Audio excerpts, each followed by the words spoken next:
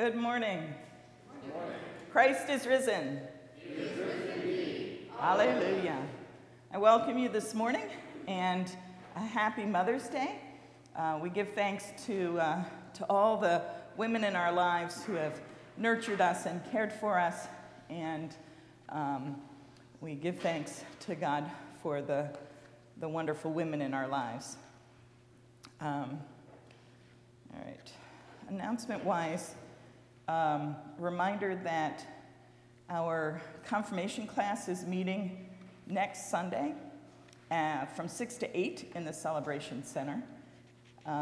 Next Sunday is a busy week. We have our First Communion, and that's going to be a special service at 9:30. We wanted to have it so that family could gather, and so we invite you to tune in on Zoom at 9:30 in support of our young people who are receiving First Communion,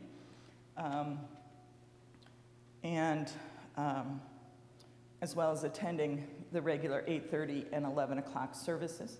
We also have a baptism next Sunday at 11, so lots of great things that celebrate the way God makes promises to us and keeps them. So that's, I think the next drive-through communion is May 23rd, so 2 weeks from now, and hopefully it'll not be raining. At this time, we have Spring into Bloom video, and we'll turn to that now.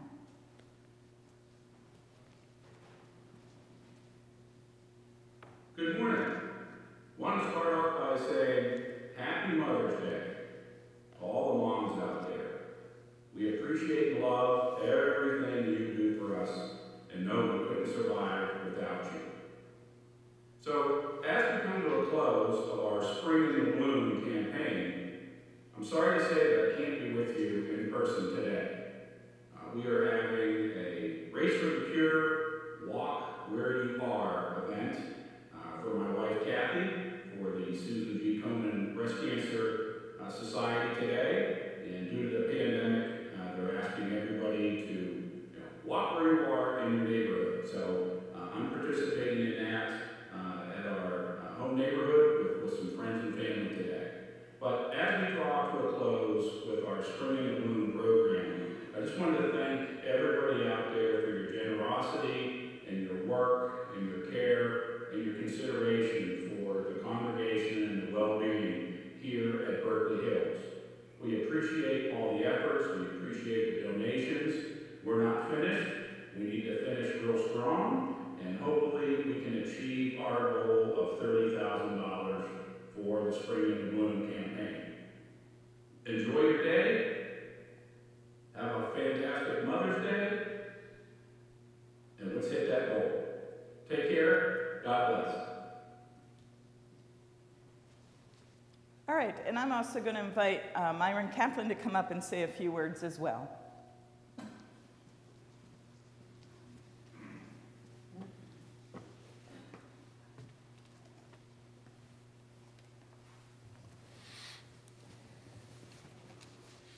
Well, good morning and happy Mother's Day. Now you know my name is Myron Kaplan, but you probably don't know that I joined this church in 1971. That's a while ago. Our family was immediately welcomed into the church by the pastors, but it was the members who helped us fit into this family of faith. During my 50 years, I looked for ways to grow my faith and actually bloom it, if you will. Those ways were involvement in the opportunities available at this church.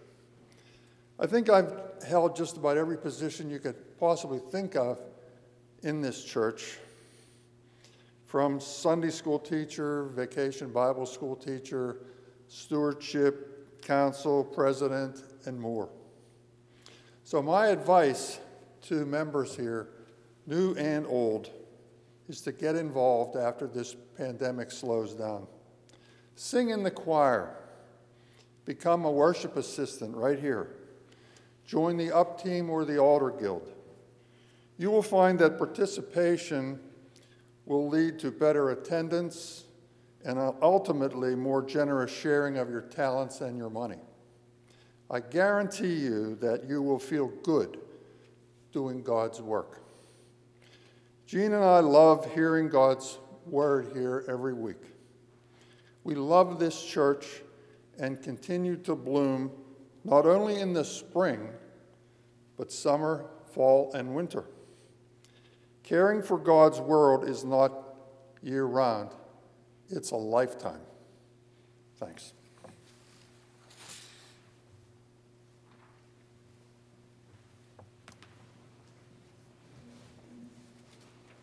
Thank you. Appreciate those who've shared their story, and for all of you who've had an opportunity to give a little extra right now.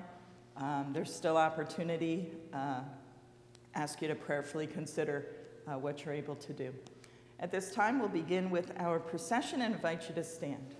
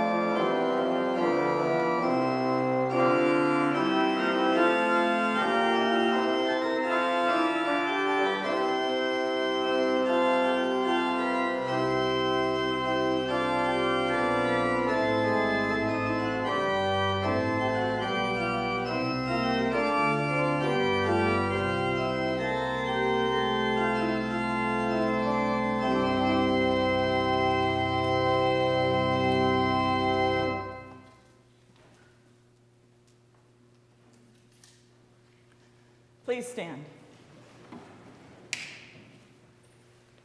Christ is risen. He is risen indeed. Alleluia. We begin remembering that we've been baptized in the name of the Father, and of the Son, and of the Holy Spirit. Amen. Lord Jesus, your love knows no limits. You meet us on our life's journey with healing and forgiveness. Strengthen us so that we may more faithfully follow your gospel, and so celebrate the feast of your resurrection with joy. Amen. Let us confess together. Eternal God, in whom we live and move and have our being, whose face is hidden from us by our sins, and whose mercy we forget in the blindness of our hearts. Cleanse us from all our offenses, and deliver us from proud thoughts and vain desires, that with reverent and humble hearts we may draw near to you, confessing our faults, confiding in your grace, and finding in you our refuge and strength, through Jesus Christ, your Son. Amen. By the death and resurrection of Jesus Christ, our Lord and Savior, all your sins are forgiven in the name of the Father, and of the Son, and of the Holy Spirit. Amen. Christ is risen. He is risen indeed. Alleluia. The grace of our Lord Jesus Christ, the love of God, and the communion of the Holy Spirit be with you all, and also with you. Let us pray together. O God, you have prepared for those who love you joys beyond understanding. Pour into our hearts such love for you, that loving you above all things, we may obtain your promises, which exceed all we can desire. Through Jesus Christ, your Son and our Lord, who lives and reigns with you and the Holy Spirit, one God, now and forever. Amen. Please be seated for the children's sermon.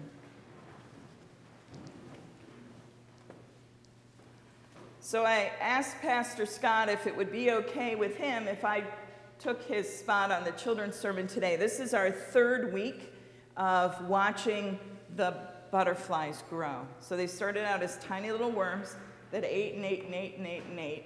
And then they turned into chrysalis, which are hard little shells where they are just kind of goo inside.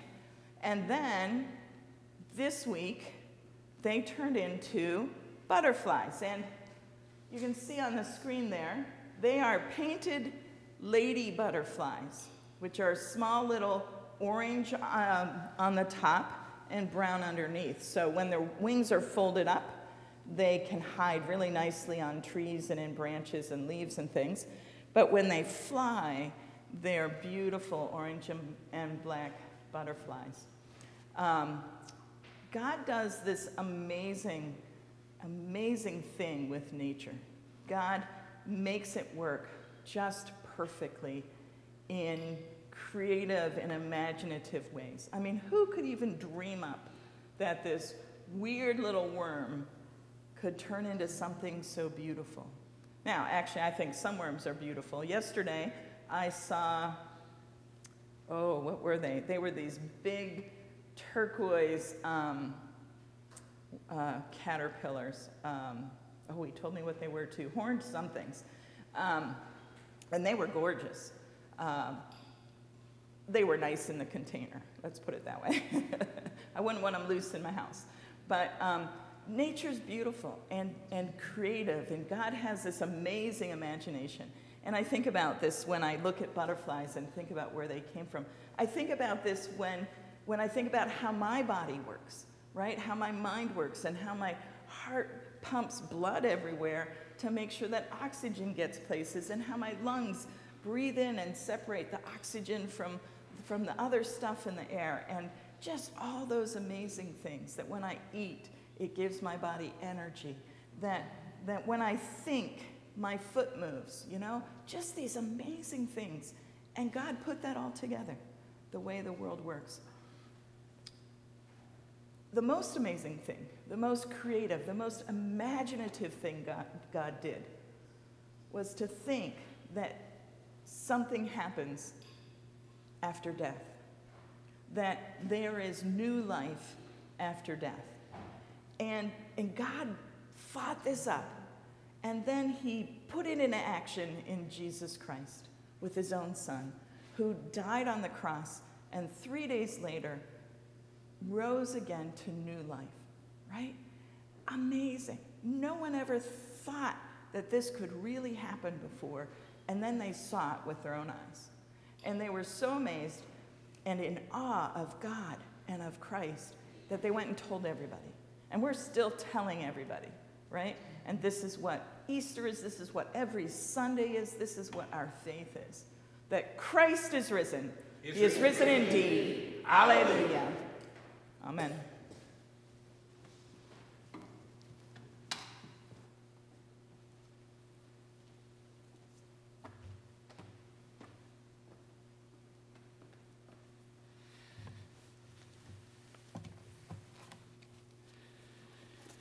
The first reading this morning is from Acts.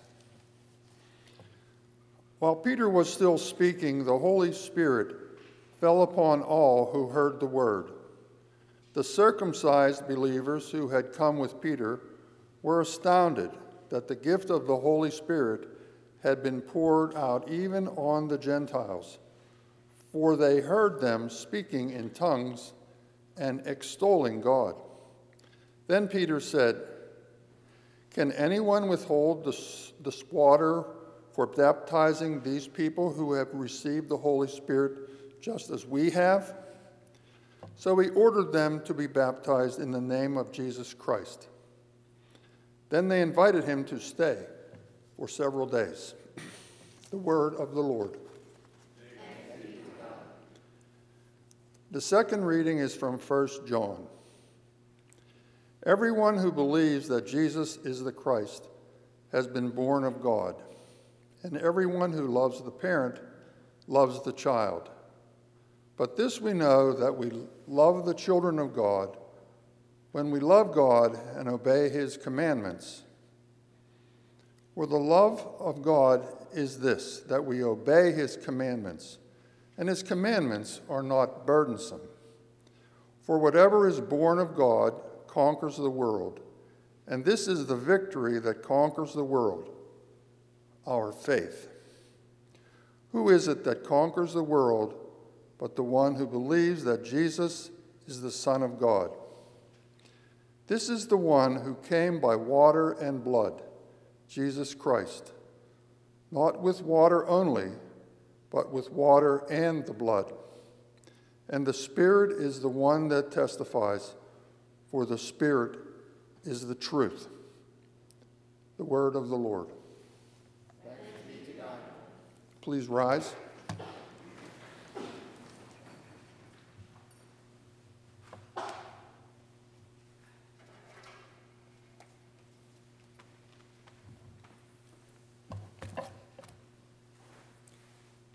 The Holy Gospel according to St. John, the 15th chapter. Lord, to you, O Lord.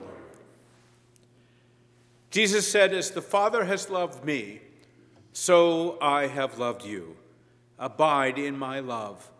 If you keep my commandments, you will abide in my love, just as I have kept my Father's commandments and abide in his love. I have said these things to you so that my joy may be in you and that your joy may be complete. This is my commandment, that you love one another as I have loved you. No one has greater love than this, to lay down one's life for one's friends. You are my friends if you do what I command you. I do not call you servants any longer, because the servant does not know what the master is doing. But I have called you friends, because I have made known to you everything that I have heard from my Father. You did not choose me, but I chose you, and I appointed you to go and bear fruit, fruit that will last, so that the Father will give you whatever you ask him in my name. I am giving you these commands, so that you may love one another. This is the gospel of the Lord. Praise to you, O Christ." You can be seated.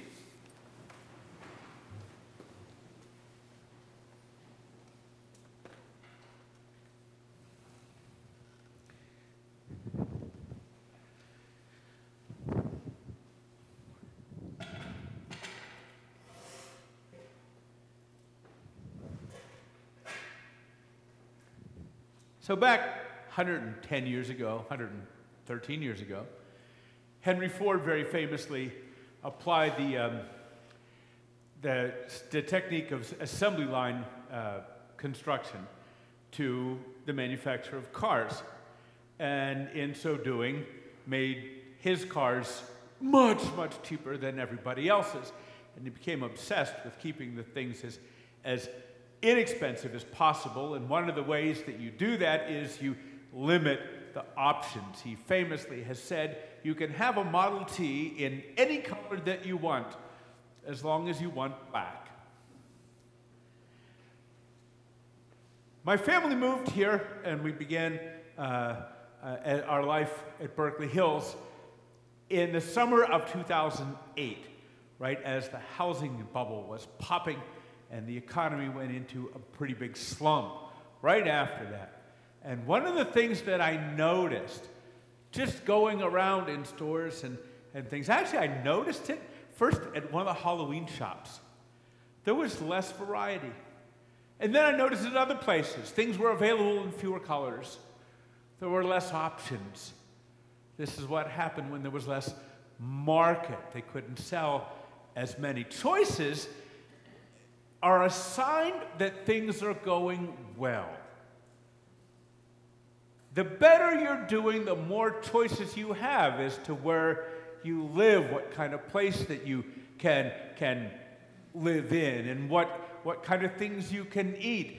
The better that you're doing, the more mobile you are, physically, financially, whatever, the more you can get around and do things. The more places you can go. The better you are doing, the more options you have as to what kind of work that you would like to do, and where you would like to do it, and how you would like to do it. And if you're doing really well, you even have the option of how much you get to get paid for it. More power, more, worldly success means more options. And if you look at just the things that we say, the kind of phrases that we use in our everyday speech, you can see how much we value having choices. It kind of puts us in the driver's seat a little bit, right? Just the things that we say. Make good choices. Or we say, oh, it's your choice.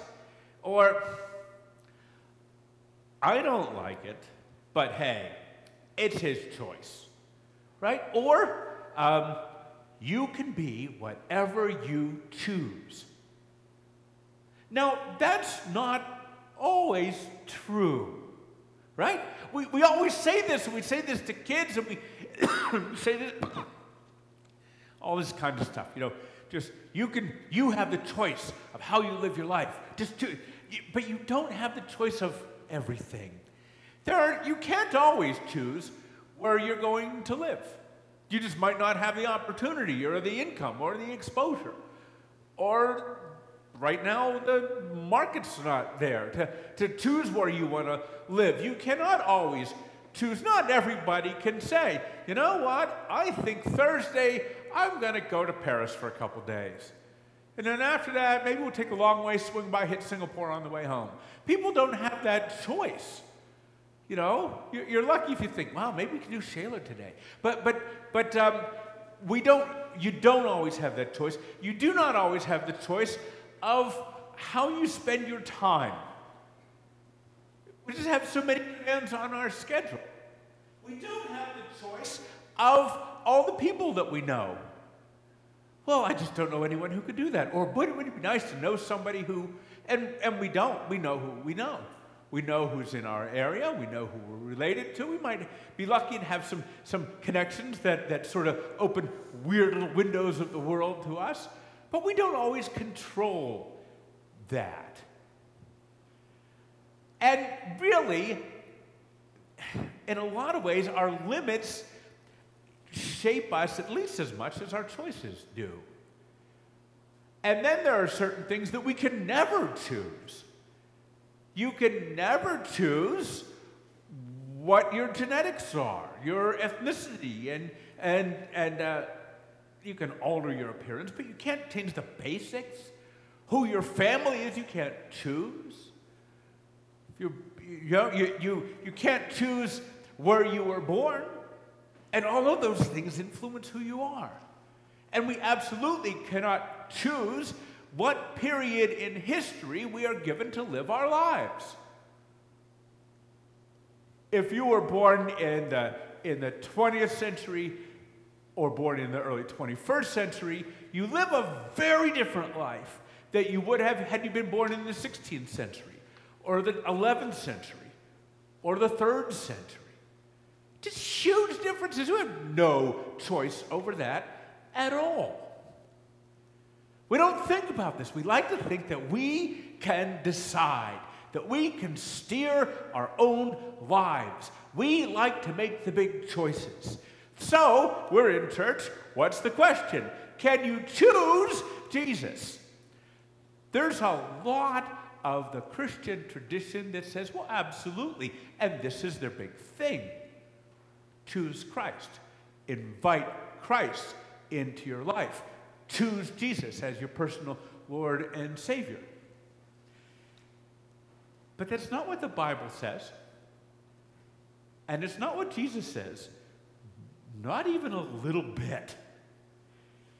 Jesus says in our gospel lesson today, you did not choose me, but I chose you. We are not in a position to congratulate ourselves and say, see how smart I am, how wise I am, how holy I am, how pure I am, what insight I have that I chose Jesus. Jesus isn't our choice. But the truth is something far more beautiful, far more wonderful than that, far more miraculous than that. You didn't choose Jesus. Jesus chose you. Jesus is not your choice, but you are Jesus' choice. You follow Christ because Jesus chose you. You follow Christ because Jesus called you to follow him. You follow Jesus Christ because God has sent you out into the world. You did not choose me, says Jesus, but I chose you. And I appointed you to go and bear much fruit. Jesus chose you. Jesus chose to lay down his life for you. Jesus chose to tell you truth. Jesus chose to forgive you. Jesus chose to love you. Jesus chose to make you his friend. Jesus chose to rise for you. Jesus chose to give you life. And Jesus chooses to send you out into the world in his name. In the Small Catechism, right, Martin Luther writes in the Small Catechism, in the explanation to the Apostles' Creed, the third article, the part that I believe in the grocery list. I believe in the Holy Spirit, the Holy Catholic Church, the communion of saints, that one. Luther writes this: I believe that I cannot believe in Jesus Christ, my Lord, or come to him by my own understanding or by my own strength. You did not choose Jesus. Of course not. We're not in charge. But God is in charge. And God chose us. We don't choose Jesus. Jesus chooses us. That doesn't mean that we can't have any choices, because we do. We have a lot of choices.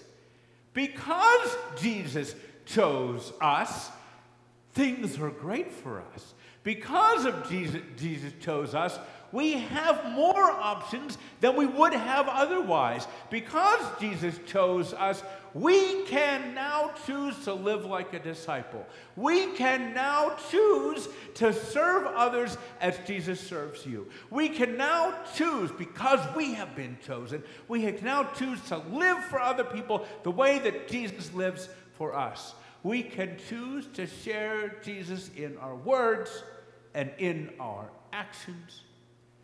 Jesus chose you so you can choose to show Jesus with your very life. Jesus chose you. Make good choices. Amen.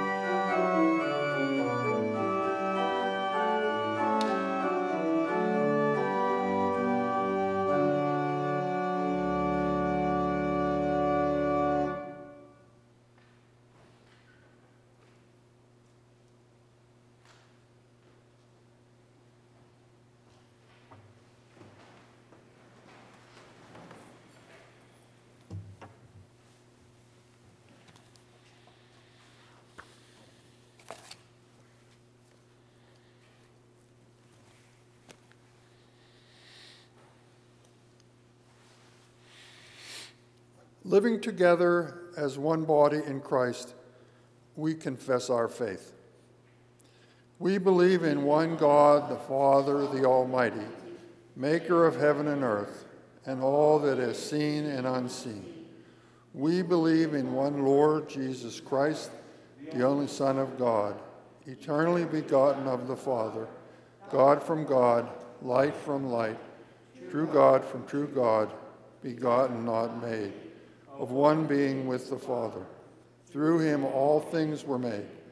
For us and for our salvation, he came down from heaven, was incarnate of the Holy Spirit and the Virgin Mary, and became truly human. For our sake he was crucified under Pontius Pilate. He suffered death and was buried. On the third day he rose again in accordance with the Scriptures. He ascended into heaven and is seated at the right hand of the Father. He will come again in glory to judge the living and the dead, and his kingdom will have no end. We believe in the Holy Spirit, the Lord, the giver of life, who proceeds from the Father and the Son, who with the Father and the Son is worshipped and glorified, who has spoken through the prophets. We believe in one holy Catholic and apostolic church. We acknowledge one baptism for the forgiveness of sins. We look for the resurrection of the dead and the life of the world to come.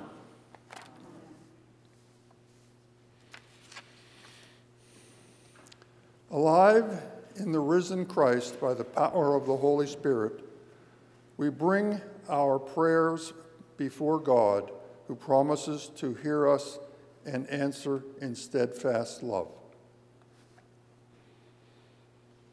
O loving God, bless all mothers. Bless their forgiving hearts, their open arms, and welcoming smiles. God of our salvation, Heavenly Father, through our masks, you know that we smile or are sad. Through our masks, you hear us as we whisper a brief prayer or just grumble. Our friends and families can't see our faces, but you do. We know you are with us during these troubled times. God of our salvation, God of strength, we trust you will protect those who are working so hard to control COVID-19. And there are many. Bless our pastors, Heather and Scott, and everyone as they try so hard to bring things back to normal. God of our salvation, dear God, we pray that we will continuously and generously spring into bloom to make the efforts of a few the actions of all, making your church a stronger place. God of our salvation, Lord of compassion, we ask that your loving hands be on those suffering, including those on our prayer list and those that we now name in our hearts.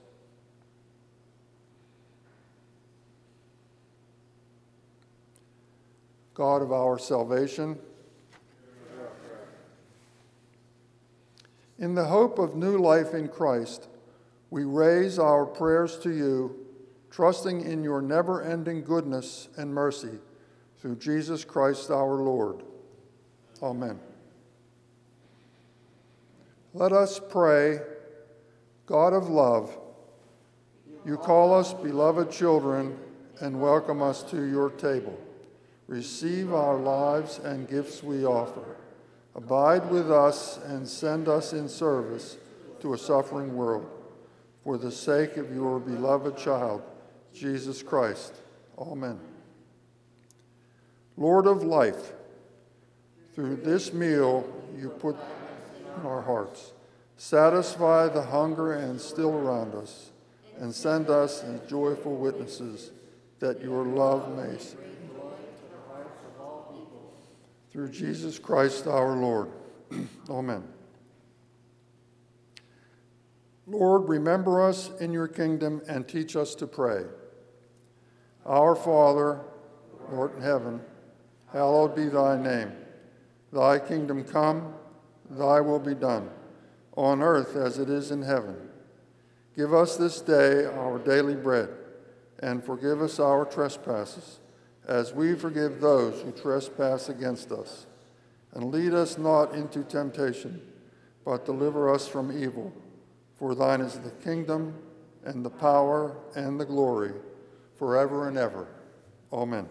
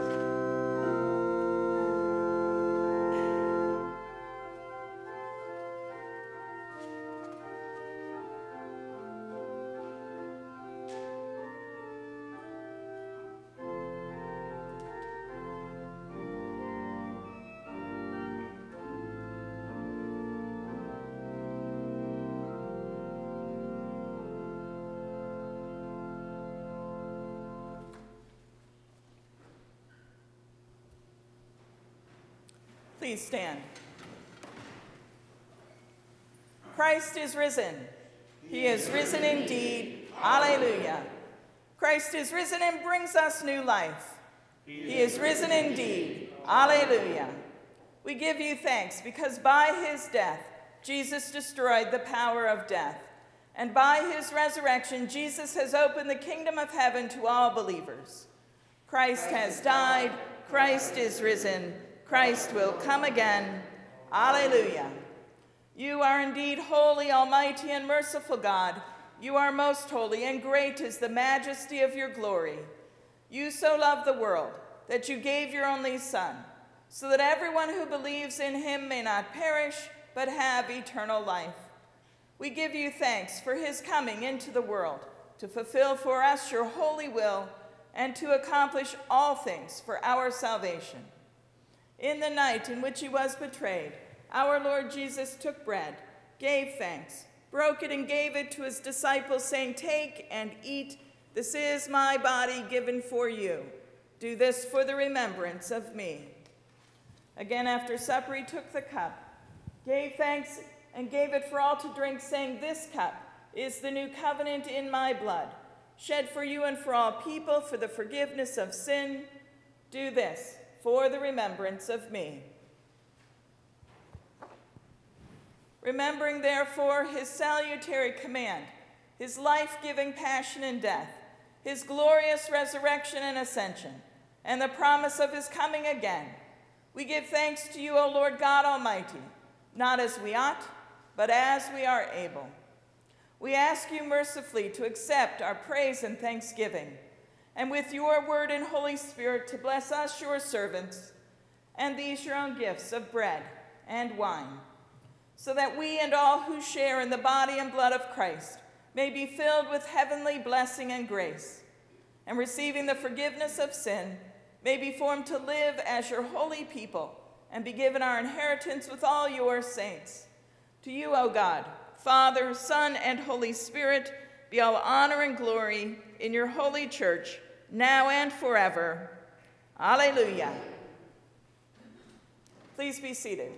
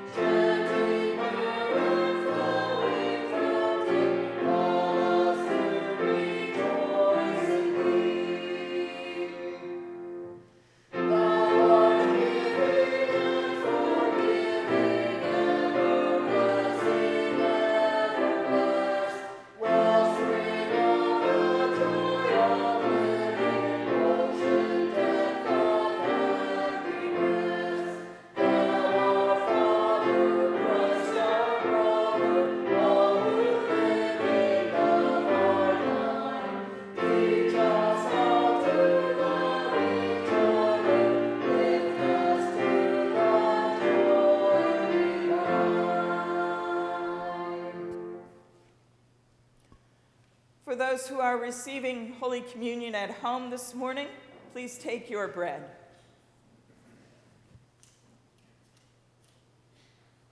The body of Christ given for you.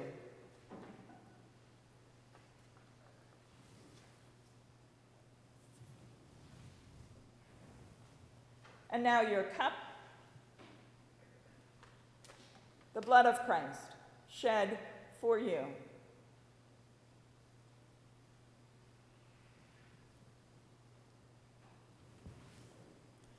The body and blood of our risen Lord and Savior Jesus Christ strengthen you and keep you in his grace. Amen. For those who are receiving Holy Communion in person today, we invite you to come forward at this time. The feast is ready.